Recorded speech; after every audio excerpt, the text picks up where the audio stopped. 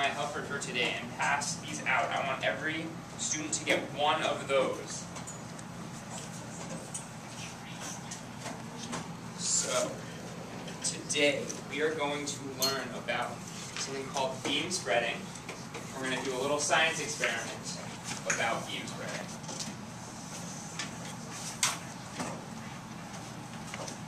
Let's get this going.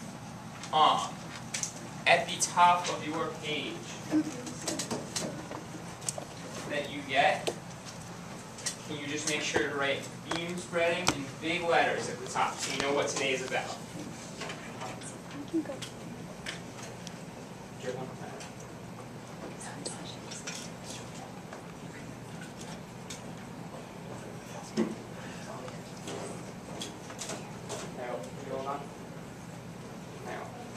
Can I the extras? Don't worry about the little, just worry about the caution. Okay, so now you'll be on one. So, as I said, right on the top, big letters, write beam spreading. And the goal of today, there are 2 goals today. Can everyone read those off for me on the count of 3? Read the first one. 1, 2, 3. Follow instructions such as charts. And the second goal, can everyone read those for me? Good. Okay. So, does anyone know what beam spreading is? I don't think so. Tom, do you have a guess? Yes. What is it? By looking at the image, I think beam spreading is the amount of sunlight onto the earth, or the amount of light on an object or area. That's a pretty good guess, and you're close. You're not quite there, but we will learn about it later, so that's okay.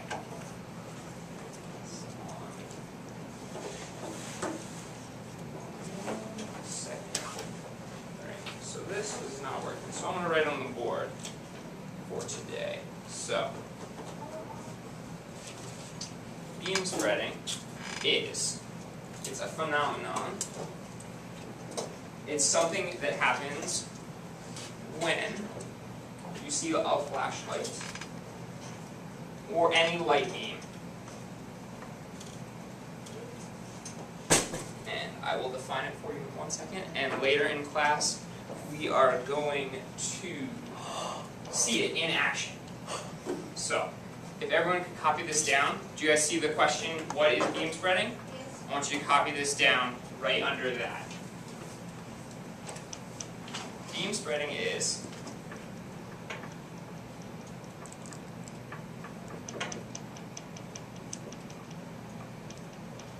when a beam of light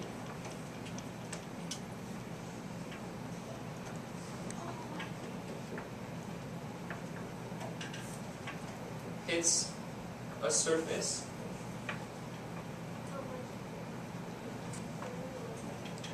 write it right under what is beam spreading.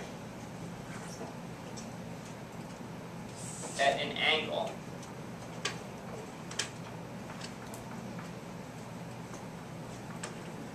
it spreads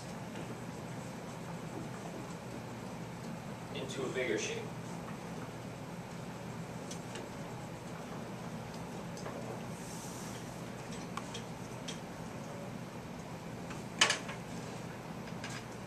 So I'm going to give you guys 10 more seconds to copy this down. I see Gilberto is finished copying. I see Fernando is finished copying. Thomas is quietly copying. Nayul is quietly copying. Emily is done copying and waiting quietly. Okay. So, I would like you guys to take out your whiteboards right now and your markers from under your desk.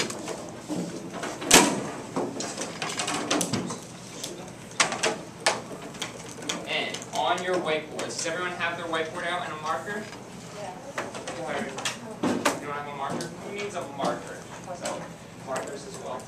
Everyone that needs that. Please raise your hand if you need a marker, and Miss Hope will give you a marker, and erasers are coming out in 1 second. You guys should have markers and boards with you, because we gave them to you at the beginning of class.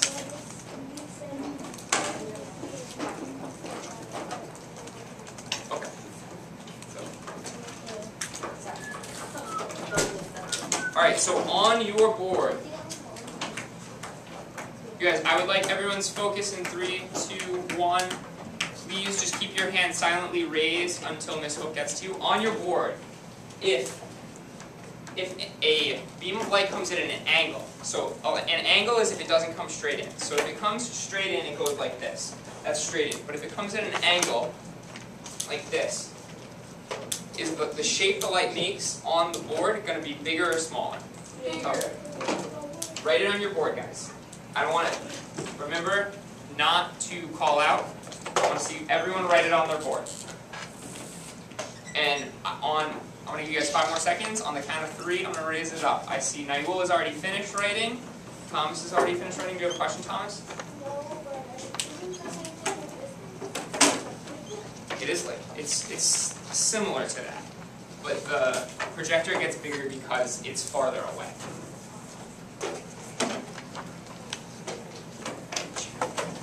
I see Feliciano writing. I want nice big letters so I can see everyone. Gilberto has finished writing. Alright, can everyone hold up their boards on the count of 3? 1, 2, 3.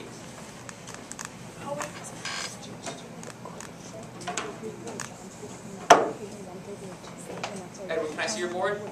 Perfect. Okay. So, if I were to draw 2 shapes here, this and this, which one do you think is the light straight in, and which one do you think it is at an angle? This is R for the right one, and this is L for the left one. Just write a big R or L. I want you guys to write R or L for which one you think is the beam coming in at an angle and the shape it makes.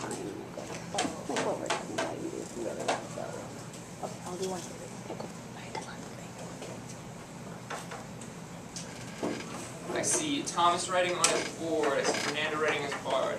Nathaniel is done writing and waiting quietly. We're going to hold our boards up in 5, 4, 3, 2, 1. Hold your boards up. Let me see them. Good. I see lots of R's. Okay. I see a bunch of R's. Yahira, can you tell me why you R? R is the right one. If it comes in at an angle, why is it going to be this shape rather than this shape? Because what? Because it's the bigger one, right? When a light beam comes in at an angle, it gets bigger.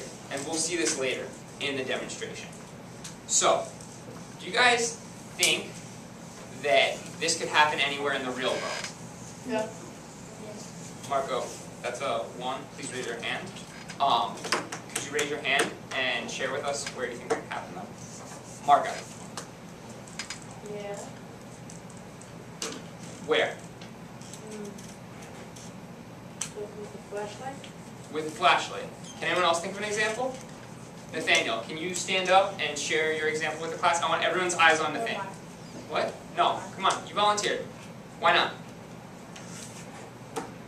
Why not? I forgot my thing. You forgot your thing? Sure? Okay. Gilberto, can you hold on, stand up. I want everyone's eyes on you. Come on. This is good. You should be proud of a good answer, okay? So everyone's eyes on Gilberto. Raphael, can I have eyes on Gilberto? So what's an example you can think of?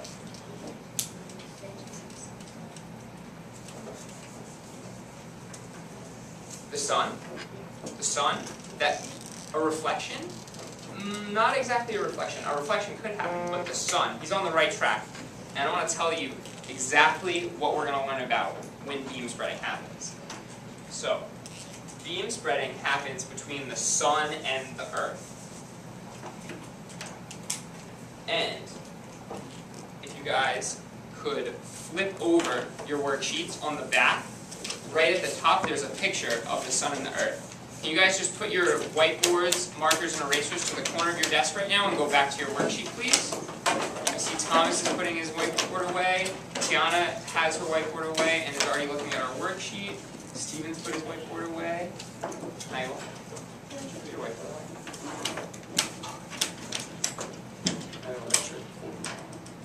That's your board.